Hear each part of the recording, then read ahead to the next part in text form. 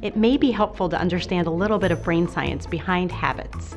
It turns out over 45% of our actions are unconscious. We do them without being consciously aware of them. The frontal lobe is actually not activated when we're doing some of these day-to-day routines. So when we understand this brain science, it can help us realize that the first step we need to take is to actually take a step back and reflect on what we're doing and bring those routines into our conscious.